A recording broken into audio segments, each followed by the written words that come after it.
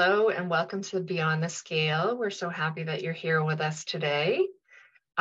Stephanie and I would like to do a series of videos of things that are going on in the carnivore community, kind of current events, and we will talk about some different topics every time that we meet.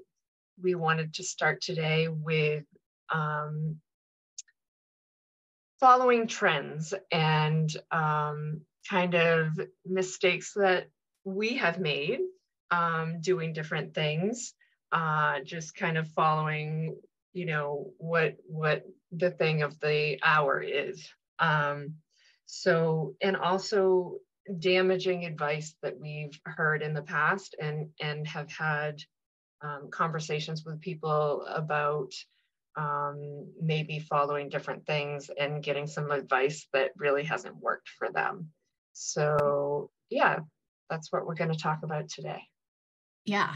And we're both guilty of this. So we're not shaming anybody, and we're not saying that certain trends or advice is completely wrong. It just may be wrong for you. And I think we lose a lot of people that way.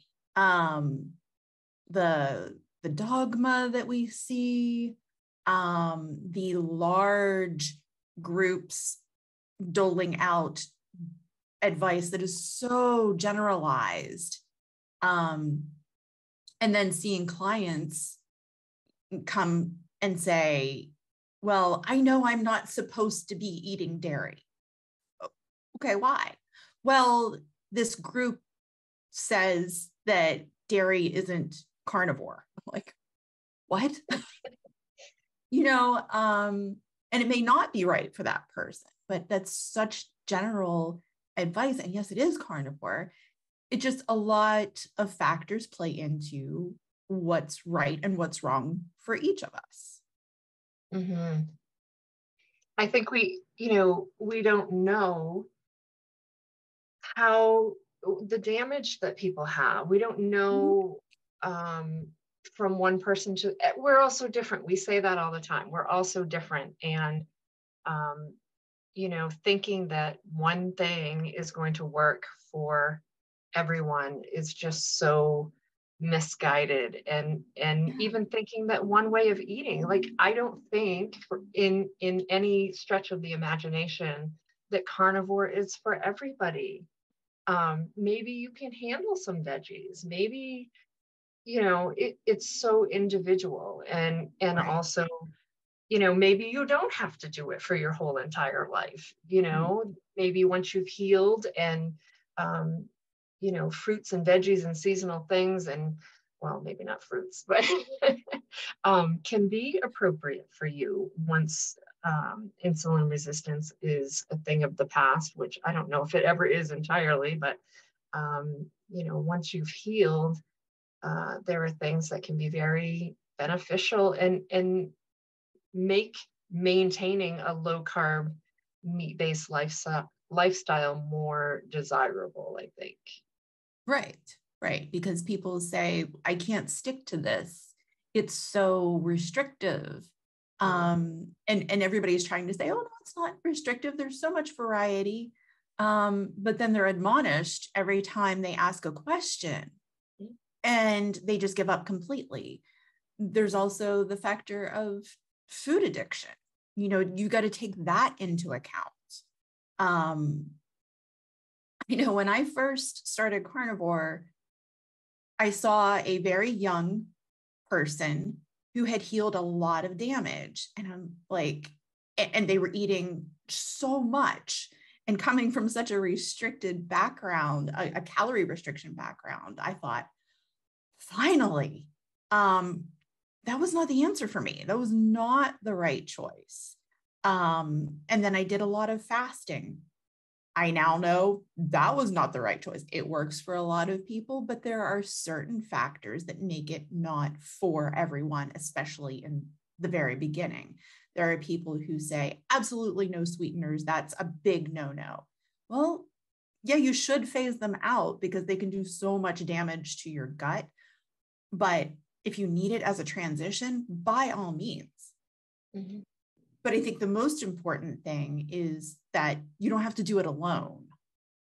Yeah. Like working with somebody or finding the right group who isn't just telling everybody that they're wrong or laughing at them, or like, that's so important. Because like I said, there's just so many people being turned off of this way of eating when it could be so beneficial for them, but we're losing them. Yeah, I think right out the gate. Yeah, I think, eating a specific way can be very alienating just on its own. Right. Maybe your family isn't doing it with you. Maybe everybody thinks you're crazy. Maybe, you get slack from people in your community, whatever. And then you get on Facebook and read posts where, people are saying, people share something and you're absolutely attacked. That isn't carnivore. That isn't, or if you're not doing it this way, don't consider yourself a carnivore. Right. Don't, this is the only way. I've been doing this for 18 years. I saw a post just the other day and I just felt so bad for anybody else that might be reading it, that, just so dogmatic. And I understand that people are so proud of what they've done and the way that they've done it, but that doesn't mean you say to someone else, you have to do it this way. You don't know where that person's at. You don't know anything. And to make, you've got 1 million followers, and it's just such a disservice. And you're right. It is driving people away. Mm-hmm. And so what are some of the things that have been issues for us? I mean, I would start with butter, probably. Yes. That trying to eat all kinds of butter because everybody was doing it, and it couldn't have been worse for me in every way. My digestion, I just didn't feel good. It was so obvious, so quick that, and I think even if you see the signs that it's not working, we try to push through it. Right. Because, oh my God, everybody's doing this, and look, the weight's just falling off them and they feel so good. And, but if it doesn't feel good to you, then it's not right for you. And that's one of my hugest mistakes, is that I was just going to just push through it and make it work. 6 weeks of fire. Yeah. Down there. Yeah. Liquid. Tried all the things, but it made so much sense, right? Like high fat, moderate protein. If you're insulin resistant, sometimes if you're having too much protein, that gluconeogenesis is happening and you may need less protein because your body is not using it properly and you need more fat. Well, let me tell you, that fat was just going straight through me. Mm-hmm. And then I wasn't getting enough protein on top of that. It was not a good time. No. But it made sense, right? But not considering the fact that I may have some gut microbiome dysbiosis kind of issues happening, like didn't think about that, just kept trying to force myself to do it. And, now I'm learning SIBO may be an issue, or SIRS. So yeah, that might not have been a good idea. Well, it definitely wasn't a good idea, but noticing that I felt so much better when I backed off the fat and increased the protein again. Yeah. So if high fat isn't working for you, it's okay. You just got to take another step back and try to get things balanced, and maybe you can try again. But yeah, if you're trying to force yourself through 6 weeks of horrible Well, diarrhea like I did. It made me feel like, with a history of Crohn's disease and not having a gallbladder,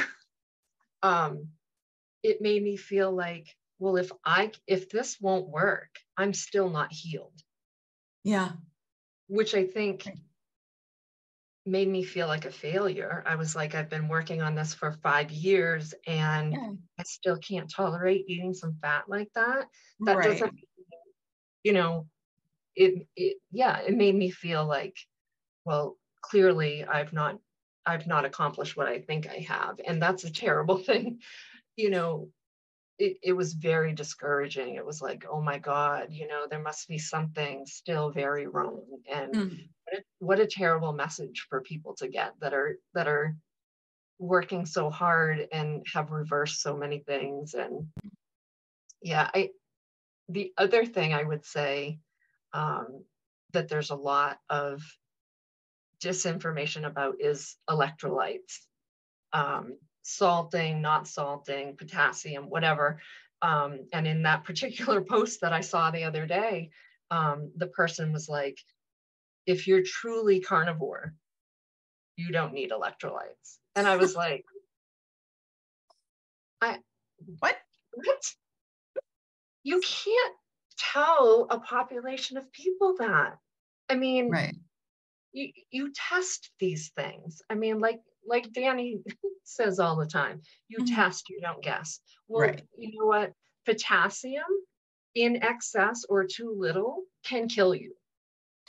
So telling people, not knowing their particular bodies and them not knowing their own bodies and what the signs and symptoms of these sort of issues can be, I can't think of anything more dangerous. Yeah. Yeah.